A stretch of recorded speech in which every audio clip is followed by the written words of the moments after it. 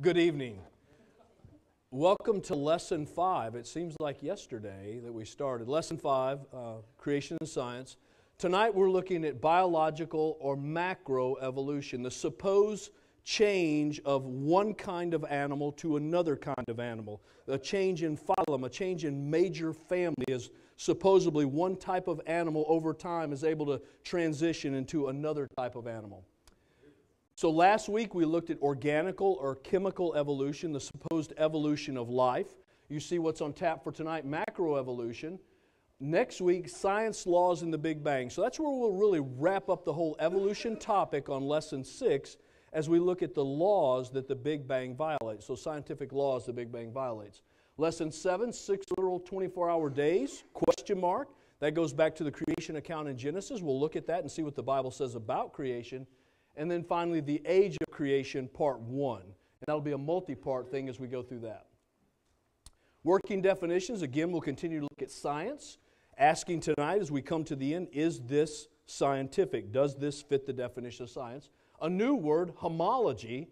And then finally, the last time we'll probably look at this word, evolution, because most of the time when someone says evolution, they mean the definition we're going to talk about tonight.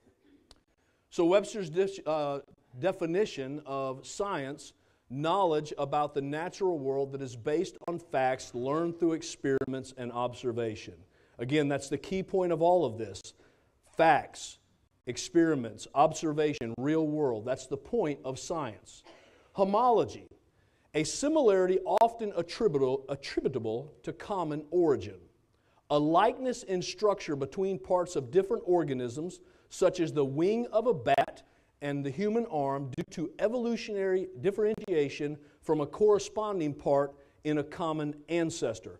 So homology is the idea that the flipper of the whale is built just like your arm, thereby they came from common descent and a common ancestor. And we'll look at that tonight. And then finally, evolution. We've looked at cosmic evolution. We've looked at the origin of stars, planets, galaxies. We've looked at chemical evolution, abiogenesis, and tonight, finally, macroevolution. And again, when you talk to people and they say they believe in evolution, this is normally the one they're talking about. This includes monkey to man. This includes, let's be honest, molecule to man. So last week, just as a quick reminder, we talked about abiogenesis, the origin of life from non-living matter, specifically, according to Webster's, a theory in the evolution of early life on Earth. Organic molecules and subsequent simple life forms first originated from inorganic substances. If you remember, we looked at maybe the 1953 experiment by Urey and Miller at University of Chicago, where they took what they believed was the early atmosphere, and again, this is according to evolutionists, and placed it within that chamber. There was a spark chamber, there was boiling water to create water vapor and move this around. And ultimately, in spite of everything they did, they created a few amino acids in left and right-handed form, which is absolutely the death knell, because all of the amino acids in your body are left-handed, but they created a racemate. It was a mixture of both, a few molecules, but no complex biomolecules, what you find in life. So in life, you need all 20 amino acids. They created a few. In the simplest cell, you have over 400 molecules, over 400 complex proteins. They created none. In the human body, you have about 100,000. They're not even close. And so we walked through that last week. That is not how life could have originated. That is not science. In fact, that is non-scientific. And we said this, and I'll just review with you. Even if you could create all 20 amino acids required for organic life in the left-handed form through random processes, which you can't. And even if you could, from those amino acids, create the hundreds of complex molecules, or hundreds of thousands if we're talking about human life, needed for organic life, which you will not, and even if through random processes you could create a membrane that would wrap itself around all of these hundreds of molecules, or even thousands that you just created, which is not going to happen, and even if through random processes you could create DNA and RNA to replicate the DNA, which who are we kidding? you are still missing the information for life. Even after all of that, and we've not got close to any of that. We said the simplest cell has 500,000 characters that must be properly coded for life. The human cell has 3 billion. That information never comes about through random chance and random process. But for the next 40 minutes, I need you to pretend with me that we can create life from non-living materials, because that's where we need to be tonight. We have to start there or we don't even have a lesson tonight. So you need to pretend, here we are. And you need to pretend that the massive amounts of information, even in the simplest cell, have come about by random processes. We have DNA and we have RNA or some type of other DNA replication system. So tonight, the supposed evidence for macroevolution. The first icon, and Jay, this was probably in the textbook that you reviewed. It's in most high school textbooks. It's in most college biology textbooks. It's Haeckel's embryos. Ernest Haeckel, born 1834, died 1919. He was a German biologist and naturalist. He promoted and helped popularize Charles Darwin's work in Germany and developed the influential, at the time, recapitulation theory. That sounds cool. Let's see what it's about. Haeckel claimed that vertebrate embryos passed through a series of similar stages in their early development, and argued that there was a reason for this. As the organism evolved, he reasoned, it did so by retracing the steps of its embryonic development. Now you're probably thinking, I do not know what you said. So let me say it differently. According to Haeckel's theory, as an organism passes through its embryonic development, it retraces its evolutionary process. So if it started out as a fish, and then it was a lizard, and then it was a bird, you could track all of that change in its embryos. That's the recapitulation theory. This idea became known as, and you can see it there, ontogeny recapitulates phylogeny. Literally, development is a replay of ancestry. That's his theory. These are the drawings that are still found in many textbooks or drawings similar to these. His point is, the reason all of these look the same is because they all had a common ancestor and they started at that point. The reason some of these look the same according to him is because they're retracing a common ancestor. And only by the time they get here to the final stage do they finally get to what they've ultimately become. Now, there's one problem you need to know up front about Haeckel's drawings. They were forged. We know this now. Evolutionists admit it now. They were forged. They are forged drawings. So it's important to understand this idea of development as a replay of ancestry has been completely rejected, even though it appears Darwin did believe it, but I don't know of a single biologist today who believes it. So think about that. The theory's been rejected. The drawings have proven to be forgery. Even evolutionists admit that. So that would force a reasonable question for a thinking person. Then why are they still in the textbooks today? The theory's been rejected. The drawings have been proven to be forgeries. Why would they still be there? In this next video clip from Icons of Evolution, a little discussion about these drawings. There's a school board member who's an evolutionist, and you'll see the discussions, and she explains, in her opinion, why they're still there. One article Roger DeHart wanted to show students was from the American Biology Teacher, the leading peer-reviewed journal for secondary school biology teachers. It was written by Jonathan Wells, a biologist with a PhD in molecular and cell biology from the University of California at Berkeley. Wells is one of a growing number of scientists raising objections to Darwin's theory. In his article, Wells points out how many textbooks continue to use fraudulent drawings of embryos made by 19th century German Darwinist Ernst Haeckel.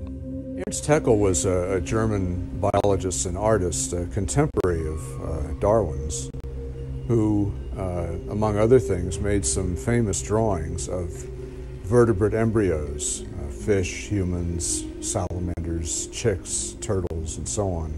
And in those drawings, Haeckel tried to show that all these different vertebrates look very much the same as early embryos.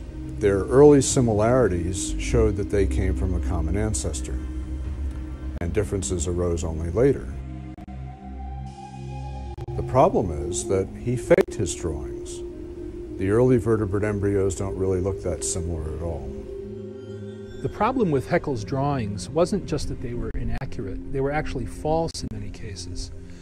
But the real damage was done when these drawings entered into biology textbooks decades ago, and they've never really been taken out. If you open a high school biology text now, or even a college biology text, you'll find these drawings, although they may not refer to them as Haeckel's drawings. In fact, they trace their ancestry directly to Haeckel. See the pictures of the embryos. And it's really damaged our understanding of development and our understanding of biology in general. It's clear that Haeckel may have fudged his drawings somewhat to look more like his ideal than they actually are. Now, does that actually take away from what we know about the relationship of embryology to evolution? Not a bit. The whole Haeckel's embryo story has been greatly blown out of significance. It is a minor footnote in the history of science, and actually it's been known for 10 or 15 years that Haeckel's embryos are not to be relied upon. The reason why the diagrams are reproduced is because they're easily available. There's no copyright on them. It's an easy way to illustrate a point. And I would argue that the basic point that's being illustrated by those drawings is still accurate. But if you go back earlier in development, the different classes of vertebrates look even more different. According to Wells, Haeckel, in many modern textbooks, misleads students not just because of fake drawings, but because they leave out the earliest stages of embryonic development. What students are shown as the first stage of embryonic development is actually the mid-stage. And very few textbooks show those earliest stages, and yet that's the whole point.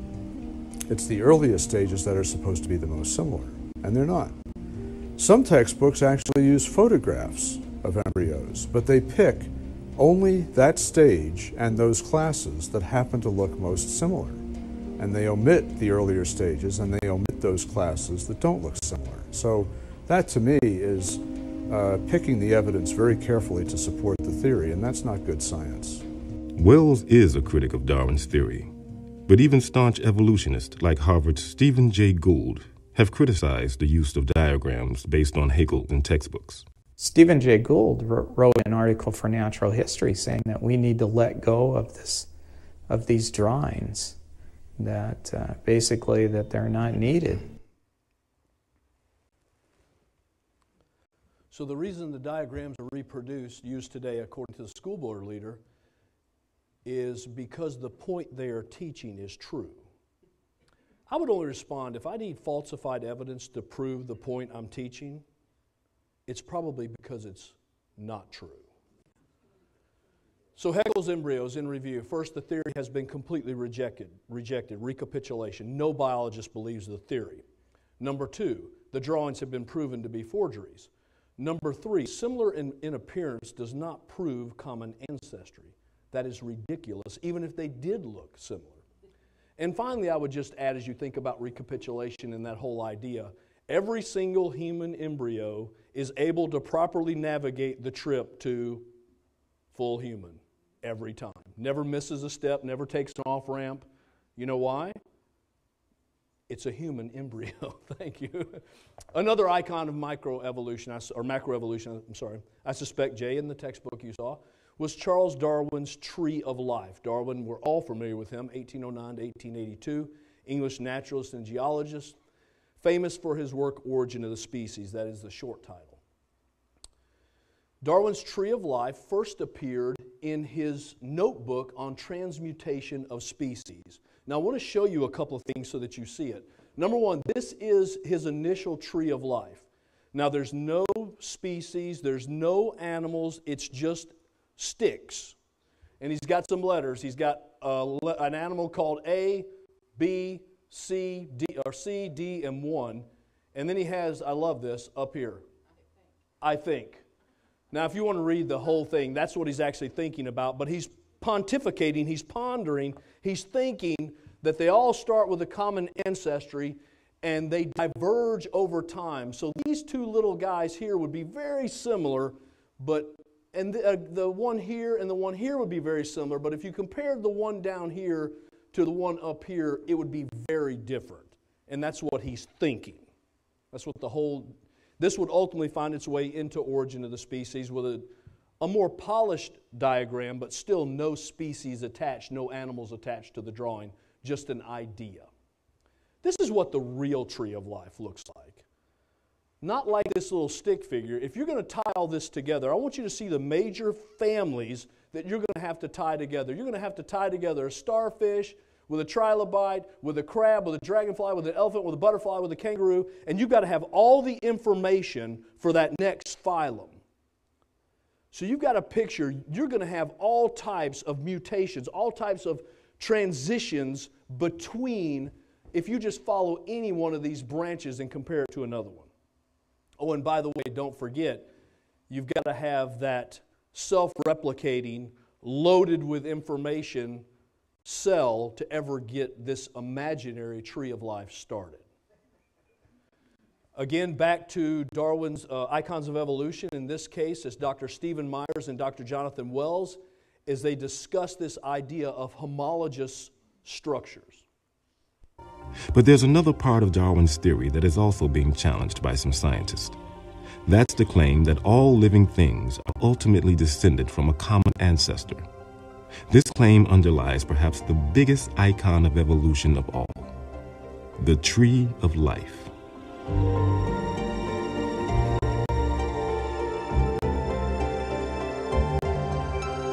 The classical Darwinian picture of the history of life is that of a tree, that these small incremental changes build up and they branch out, and so you start from very simple life and eventually you get everything that we have around us, from elephants to alligators to chimpanzees and everything in between. Critics say that evidence used to support Darwin's tree of life is just as questionable as evidence used for the other icons of evolution. One major piece of evidence used to support the tree of life is homology. There is the front flipper, a hand built on the same model as my own hand. Biologists define homology as similarity in structure between different organisms. Now this has the same design exactly as your arm. There's the upper My arm, textbook one bone. would show the forelimb, a hand, and it would show a bat's wing and a whale's flipper, and say because they have similar structure, have similar bone pattern, that they must share a common ancestor. And then the 5 very long fingers, just like yours. The mere pattern of the bones doesn't tell you how it happened. You have to supply a mechanism to explain how it got that way. Well, Darwin's mechanism, as understood by modern Darwinists, was genetic. You inherited similar genes, and these genes made the bones grow the way they do. The problem is that the evidence doesn't fit that explanation. According to modern Darwinism, if two structures are similar because of common ancestry, each structure should be produced by similar genes and go through a similar pattern of development in the embryo. But contrary to these predictions, biologists are learning that homologous structures can be produced by different genes and follow different patterns of development. For example, biologists consider the body segments of fruit flies and wasps as homologous. Darwinism predicts that these similarities should be due to the same gene. But in fact, different genes account for the development of body segments in these insects. This contradicts the idea that homology must point to common ancestry. In the same way, many body structures considered homologous by biologists develop in embryos in fundamentally different ways. One example is the gut in vertebrates. If the Darwinian theory were correct, the process by which the gut is constructed should itself be homologous. In fact, this isn't the case. We know, for instance, that in different vertebrates, the gut is constructed in very different ways during development. In sharks, the gut develops from cells in the roof of the embryonic cavity. In lampreys, the gut develops from cells on the floor of the embryonic cavity. And in frogs, the gut develops from cells in both the roof and the floor. So you have a homologous structure in vertebrates that is built in one way in a shark, in one way in a lamprey, in another way in frogs, and you've got these very different developmental pathways converging to the same structure. This is very hard to reconcile with Darwinian common descent. These marine reptiles were built on much the same plan as you are. I would say in the past 20 years of studying this problem that biology is now entering what can only be described as a revolution, because the evidence is so overwhelmingly against the conventional neo-Darwinian view. So it's impossible to have a homologous structure, forgive me, that's built on different genetic pathways. That overthrows the whole idea. That single point overthrows homology altogether. Now, every night if you've been here, I've allowed the experts to speak. I've had videos, and I didn't do that tonight. I sort of just ran and left them behind, but I think it's important to give them a voice. Derek was laughing at one of their voices earlier, so I thought we owed it for them to explain what they believe. Tonight, coming from Evolution versus God, we're going to allow some scientists, some PhD faculty members, as well as students, give examples of macroevolution. Can you think of any observable evidence for Darwinian evolution where he said there'd be a change of kinds? Monkey to man, is that what you're talking about? Yeah, a change of kinds. I don't really believe there's any proof for that yet. Well, monkeys are the only ones with the 5th digit like we have. Well, koalas have a 5th digit. Did you know that? I didn't know that. Think we're evolved from koalas? No. When I went to Washington, D.C., I saw they had a whole exhibit just on the... In the Smithsonian? Yeah, in the Smithsonian. Oh wait, so that is just like some stuffed dummies, like standing around a fire. I know that everyone talks about the missing link for humans and whatnot. I believe that there are connections that are out there that we haven't found yet. I'm going to trust what those experts did. Those experts came up with. I have a strong trust in evolutionary ideas based on the evidence presented. Can you think of any observable evidence for Darwinian evolution, a change of kinds? I haven't seen it myself, but I believe what the textbooks tell me about it, so... You've got faith in the experts? I have faith in the experts, yeah. I guess similar to how religious people have faith that God actually exists, I have faith in the experts knowing what they're talking about. The scientific method must be observable and repeatable. So could you give me one piece of observable evidence for Darwinian evolution? Okay, I would point to, as one great example, is look at the genetics of the stickleback. What's that? So stickleback fish are a very interesting collection of species that were recently isolated after the end of the Ice Age. What did they become? They're various species of sticklebacks. They stayed as fish? Well, of course. Can you think of any observable evidence where there was a change of kinds? Fish. Human beings are still fish. Human beings are fish? Why, yes, of course they are. How long did that take? A couple billions of years, millions. A couple of millions? How is that observable? It's not. We came out of the ground as a mammal, and one mammal created... Come out of the ground? Didn't we come out of the sea? Huh? Well, initially in the beginning, we came out of the ground and the sea after the great destruction of the... So did we have lungs or gills when we came out of the sea? You want to know something? Those that were in the sea, I guess, had gills, and those that were on land had lungs. But if we came out of the sea, we had gills in the sea. You want to know something? Who knows that we came out of the sea or we evolved from mammals? So you don't know? Huh? Of course I don't know. I'm accepting that they did their science correctly. Could you give me an example of Darwinian evolution, not adaptation or speciation, but a change of kinds? These are changes of kinds. They're still fish. They're distinctly different fish. We have thousands of examples. Can you give me one? I can give you thousands. Just one. For instance, I would say look at Lenski's experiments with bacteria then. So what do the bacteria become? The bacteria are still bacteria, of course. So that's not Darwinian evolution. That's not a change of kinds, is it? It is a change. It is a change in the genetic makeup of the bacteria, which is still bacteria. So what do the bacteria become? A new kind of bacteria. So it's still bacteria. There's no change of kinds. To summarize, the observable evidence that you give me for Darwinian evolution is bacteria becoming bacteria. No, it is bacteria acquiring new metabolic capabilities. You said before that there is lots of evidence for evolution. I just want one observable evidence for Darwinian evolution, no, just one. But I gave you some. You don't want... Not some, I want one. Wait, you don't want that. I want one. Yes, I do. I'm pleading with people. You asked me to tell you when I've watched one species evolve into another. Isn't that right? No, one kind into another. There's 14 different definitions of species. So I want a change of kind. When you're talking about kinds or change in families, you're actually talking about macroevolution. You're talking about changes on the level that separate, say, cats from dogs. So could you give me any examples of Darwinian evolution? Well, when you say examples of that, then you have to sort of look at over a longer time. Okay. Now, wait a minute. These are not stupid people. 5 of the individuals you saw tonight have PhDs. So I'll go back to the question, where is the evidence for macroevolution? So I say, okay, let's give them one more chance. You say change of kinds, you mean the evolution of one species from another or to another? Yes, we have that in action actually in the Galapagos. Could you give me one instance? Yes, we have an example from a group of birds called Darwin's finches. You take a look at the difference between the finches on the islands that all started out. I mean, that's very, very observable. But that's not Darwinian evolution. There's been no change of kinds. What do the finches become? They become genetically new and anatomically new, recognizably different species. So they're still finches?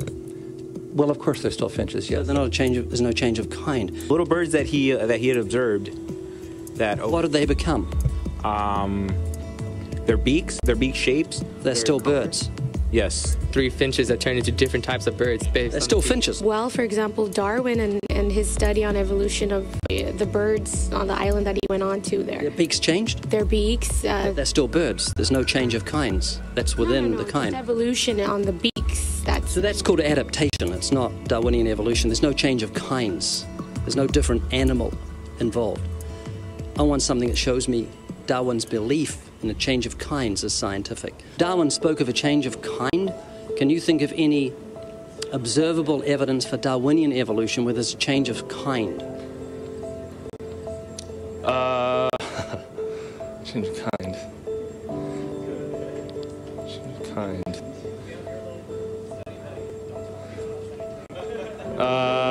I'm gonna have to think about that one a little longer. You give me anything that I can see, observe, and test, which is a scientific method for Darwinian evolution, a change of kinds. Test and observe.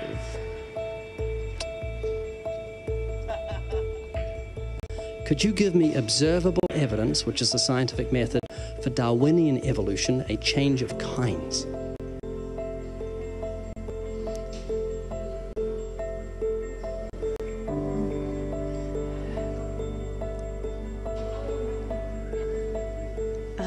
I gotta think about it. So you want the evidence of it? I would say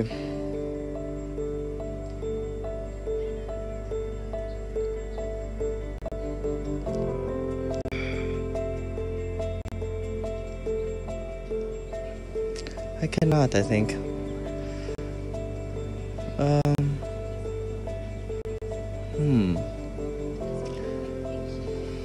It's a hard question, actually.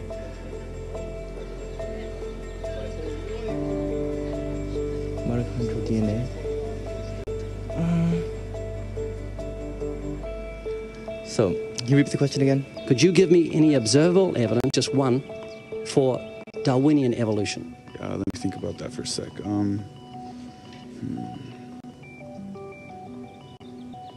Observable evidence, something where we don't have to exercise faith. Something that can be observed, like the scientific process, observable? That's a good question. That one I'm not quite sure. So you can't think of any observable evidence for evolution? No. How do you know it's true? I'm not sure. So Darwinian evolution is not observable, it's not scientific. I guess so. So it's unscientific, you can't prove it. It's scientific, actually. You could prove it. It could be proven, just... Do it for me. That's hard. That's just too broad of a... It's unobservable, that's why you need millions of years. Yes, exactly. You're trusting the biology majors and the biology professors know what they're talking about, and they can't even give me evidence of a change of kinds. Well, then there isn't one. If they don't give it, then I wouldn't say there was. Yeah. I just go on what I've seen and what I've learned from class. So you believe? Yeah. You know what that's called? What? Blind faith. Blind faith. Faith is the great cop-out, the great excuse to evade the need to think and evaluate evidence. Richard Dawkins. Now, Richard Dawkins made that statement against Christians. But for the young people in the room, I want you to see it took just one question to unravel PhDs. And that's, can you give me an example? So, other evidence for macroevolution, if we were to try to, my clicker died. Many point today to Darwin's research on the Galapagos Islands. They point to winged fruit flies. They point to antibiotic-resistant bacteria as other examples of macroevolution. So I thought we should deal with those quickly as well.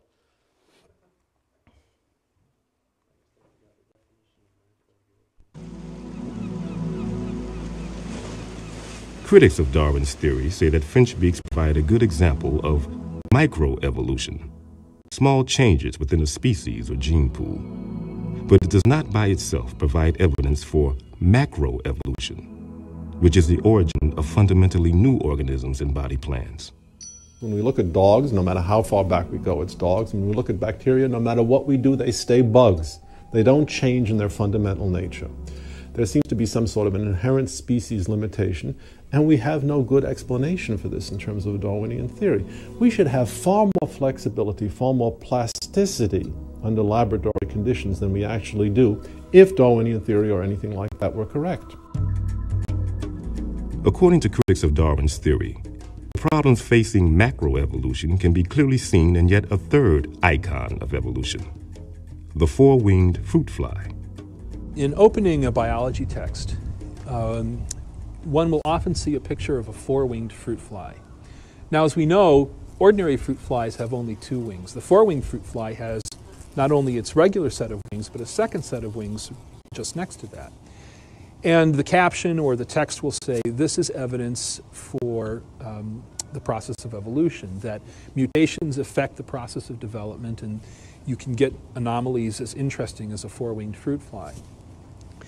Well, it turns out that the four-winged fruit fly is actually a very poor example of Darwinian evolution, certainly. There are no muscles attached to it, so the second set of wings is effectively dead. The fly is a hopeless cripple. It's kind of like having a small plane with an extra pair of wings tied to its tail. The fly can only survive in the laboratory, and it would be selected out by natural selection in the wild. So it's not a step forward in evolution. It's an evolutionary dead end. Modern Darwinian theory, known as Neo-Darwinism, is based on the idea that randomly occurring mutations in genes provide the raw material needed for evolution to work. The idea that mutations are considered the engines of evolution has only one problem: there's no evidence to support it. So if you think about changes in the genetic code, can you think of any changes that would be beneficial or helpful to organisms? Almost all mutations are deleterious. Almost all of them do the organism absolutely no good. In fact, we have a devilishly hard time finding any mutations that do the organism any good whatsoever. These organisms only really survive in the laboratory. No other fruit fly will mate with them. These are not promising avenues for macroevolution. They're in fact dead ends for evolution because these mutations cannot be passed on by ordinary reproduction. It's almost as if the fruit fly says, if you want me to exist at all, I better have 2 eyes, 6 legs, 2 wings, and so on. I better have more or less the normal form. Modern Darwinists contend that there are some cases where mutations do promote evolution.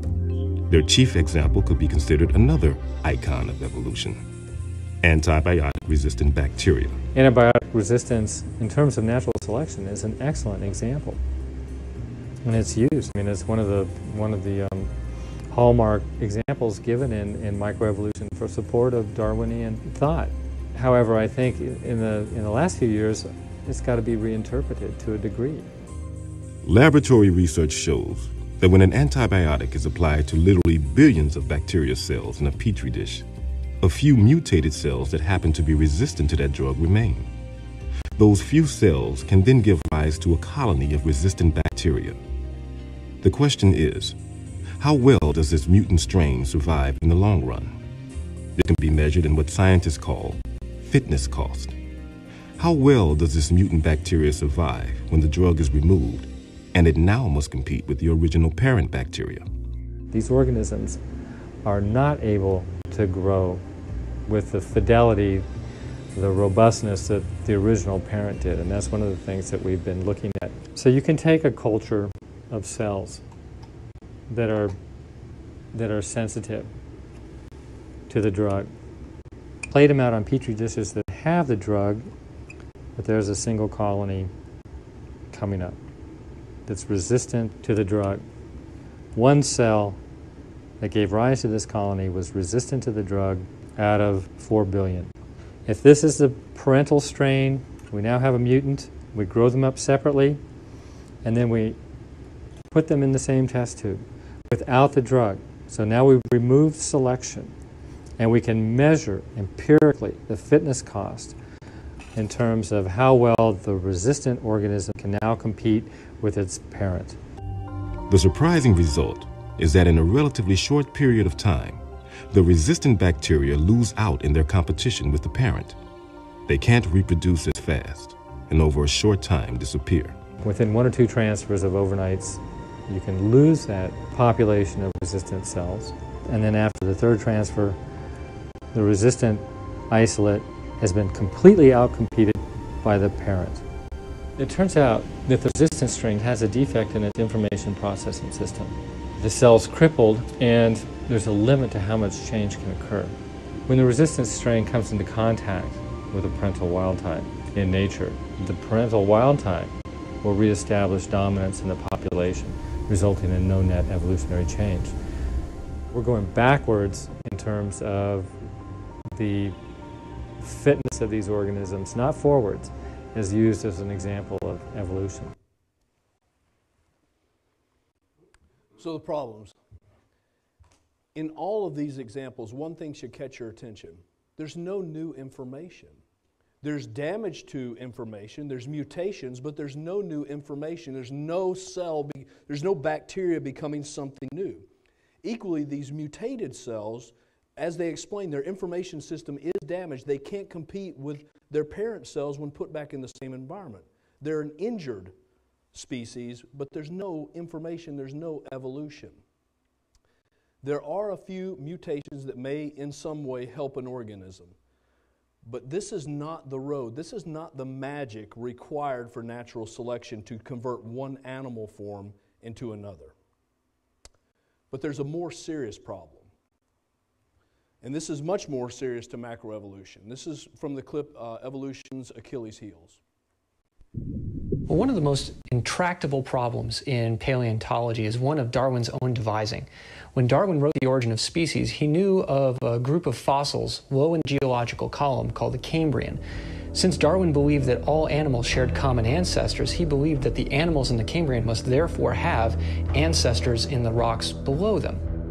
To put the Cambrian explosion in context, let's think of Earth history like a football field.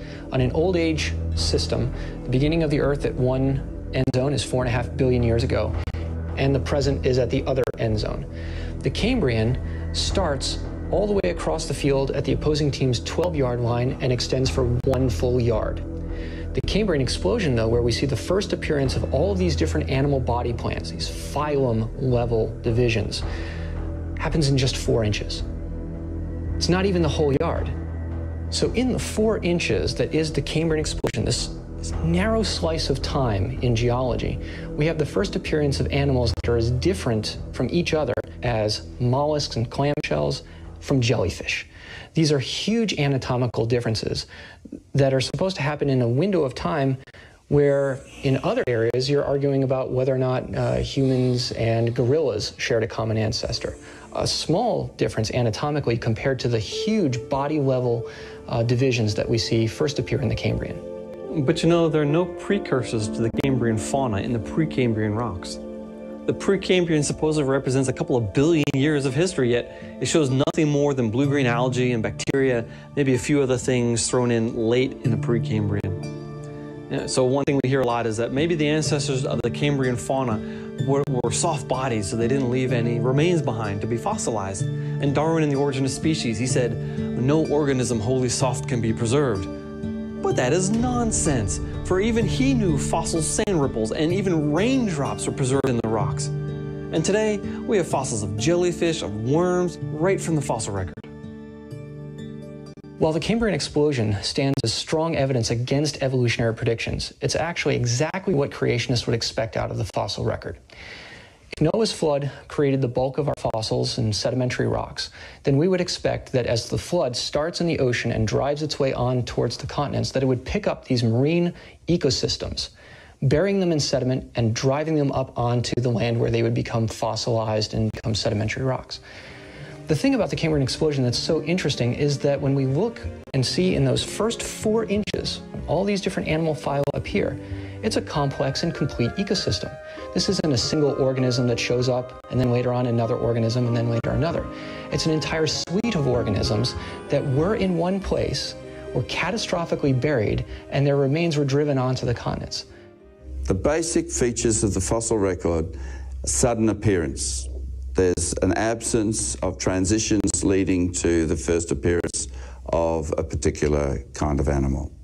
And the other feature is that fossils basically stay the same within their kinds. There might be some variations, but they're small compared with what is to be anticipated if evolution from amoebas to people happened. Evolutionists argue that the fossil record is incomplete, but this is no longer an adequate answer to this, because we have millions of fossils that have been found. And the more fossils we find, the more clear it is that the transitions are missing.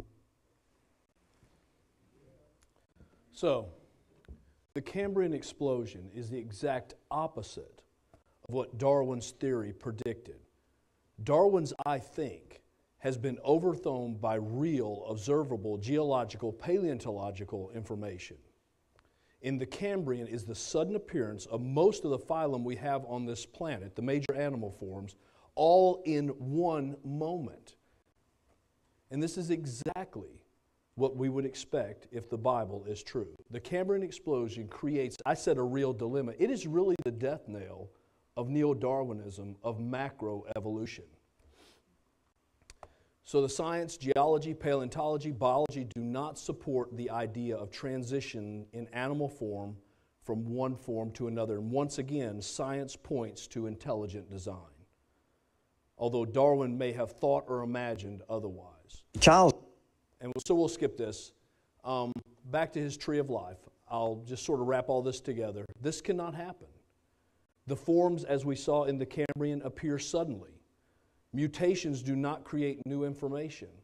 The real tree doesn't look anything like this imagined tree, and there are no transitional forms. Now, when I say that, we'll have a whole topic on fossils and transitional forms. But here's what's important. If animals were transitioning from one type of animal to another, think of what it would look like right now on this planet. This would be an ongoing experiment in every animal species, both successful mutations and unsuccessful mutations. It isn't like it's only happened in the past. It would still be happening today. We wouldn't need to go to the fossil record to see if your cat became a cow. We would see it happening right in front of us. And it's not. Because as one of those scientists said, there seems to be this rigidness about the kinds of animals. And that they lack this plasticity, to use his word, that we would expect, especially in a lab setting. And there's the real tree of life. What's interesting is every dog we find, science believes traces back to a dog. Shocking, I know. So where's the transition? We do not find transitional fossils. We'll talk more about that in an upcoming lecture. We don't find transitional animals with us, and it should be happening now if it ever happened. But I also want to show you a few things you're not going to see. I'm sure of it. First, one thing I don't think you're going to see is this. Regardless of what Darwinian theory may predict, I don't think you're going to see this. I have another example. I don't think you're going to see one of those. And you know what? Even though the beak size may change, I don't think you're going to see one of those.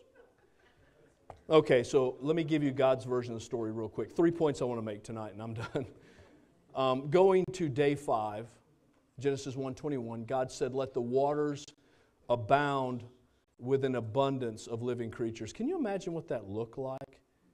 As here was this planet covered by water, and in an instant, the waters abounded with living creatures? I can't imagine. Was it a swirl, Pastor Doug? I don't know, but what did it look like when God said, let the waters abound with an abundance? That's how he describes what happened. Let the birds fly above the earth across the face of the firmament of the heavens. So God created great sea creatures, every living thing that moves, with which the waters abounded according to their kind, and every winged bird according to its kind, and God saw that it was good. Obviously, 2 points real quick here. Obviously, the text is clear. God created everything. Amen. He created the birds. He created the sea animals. He creates the mammals. He creates man. But notice also, he created them after their kind. That lack of elasticity, those barriers that we don't seem to be able to break through, the reason that your cat is never going to impregnate your dog, the reason if you take the cat's sperm and bring it to the dog egg, it will not impregnate the egg, is because that's how God designed it. And we have a hint of it right here in Genesis. So enough evidence. At this point, I do not believe it's a matter of producing more evidence. We've looked at cosmic evolution. It could not have happened. We've looked at planetary and stellar evolution. Even if the Big Bang did happen, you will never get stars to form. We've looked at chemical evolution, the supposed evolution of life. Not going to happen. And then tonight, macroevolution, changes in kind. The information alone is the death knell. It just will not happen. All of these things are unscientific. But you know, the Bible describes why men believe these things. So let me show you. This is Paul writing to the church in Rome in Romans 1:20, and he says this, "For since the creation of the world, His, that's God's, invisible attributes are clearly seen, being understood by the things that are made, even His eternal power and Godhead, so that they are without excuse." Did you see what that says?